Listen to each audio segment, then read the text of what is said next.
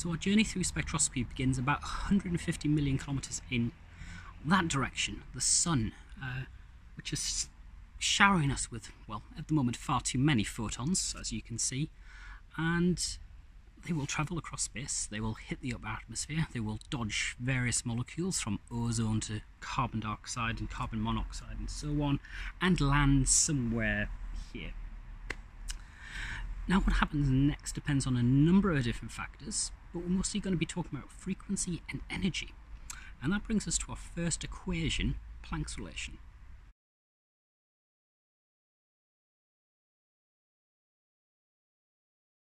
We'll unpack this a little more as the course goes on, but I first want to draw your attention to how this is, like many physics equations, simply two values linked by a proportionality constant.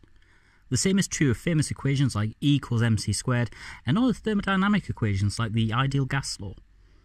This makes the Planck relation less of an equation for something and more of a definition, and a key relationship between two physical properties.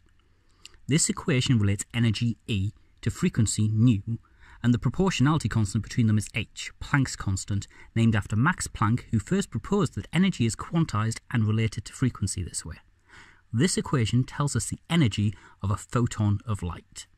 In many respects, saying that a photon carries with it a specific frequency is the same as saying that it carries with it a specific energy. They're the same thing. So properties related to frequency, like wavelength, are also a measure of the energy of the photon. The nature of this photon is a question for the quantum mechanics course. So for now we're just going to blindly accept that a photon has a frequency and wavelength, which means the electric and magnetic fields are oscillating back and forth a certain number of times per second, while also accepting that the photon is a single, discrete particle that can't be broken down with a set position and momentum. So when it comes to visible light and ultraviolet light, the energy of a photon is enough to start moving electrons around. And if you can move electrons around, that's a chemical change.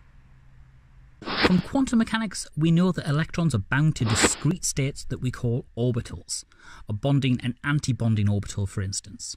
It takes a set amount of energy to move an electron from one orbital to another. Only this much energy, delivered in a single burst, will do it.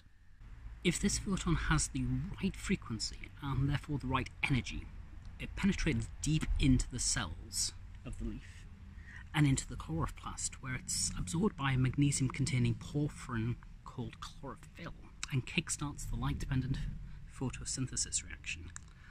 But if it's the wrong frequency, if it's too much energy or too little energy, it bounces off and into our eye.